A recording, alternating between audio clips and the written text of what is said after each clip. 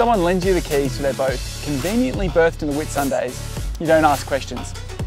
You just jump on the first flight out of Sydney and head straight there. Waiting for us in Airlie Beach was Nev's sparkling, speckle-coated Whittley CR 2800. This thing had everything we needed.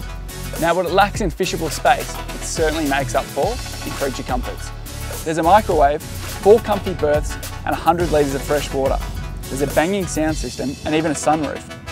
Power comes from a V6 Volvo Penta with duroprops, perfect for manoeuvring around the bommies or cruising wide at 30 knots. Now, along for the ride is the captain's red-headed bosun boy, Danny Fife. He's single and ready to mingle.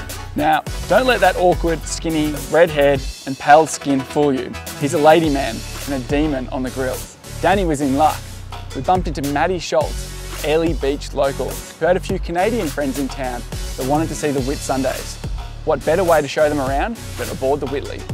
After Danny had seduced the girls aboard the Whittley, it was time to switch the boat into party mode. With just the press of a couple of buttons, the sunroof was rolling back and the tunes were blasting. Danny even managed to ruffle up a nice cheese platter, got out a bottle of rosé. It's a pretty good job from the old boy. When most people think Whitsundays, they imagine polo shirts and sailing regattas. But there are 71 awesome islands to explore, each of them remote and each of them are awesome fishing. One beach in particular the girls fell in love with was Whitehaven.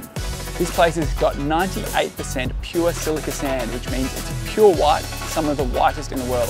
So, to the fishing. Maddie Schultz was dead keen on taking us out there and showing us how to stick bait for a few GTs. But the girls had other plans in mind, so we decided to just troll a few lures out the back and see what jumped on. We caught spotted mackerel, a few Spanish, we even caught a cobia. But the best part of it all, catching long-tailed tuna. There was bust-ups everywhere, and we had girls hooked up from the Whittley's bow, off the marlin board. There was just absolute chaos. Nev, you'll be pleased to hear we didn't spill a drop of blood on that Whittley Sunday. The marlin board, on the other hand, can't say the same. Now, Maddie tells us there are some big GTs in this area, and unfortunately, they eluded us on this trip.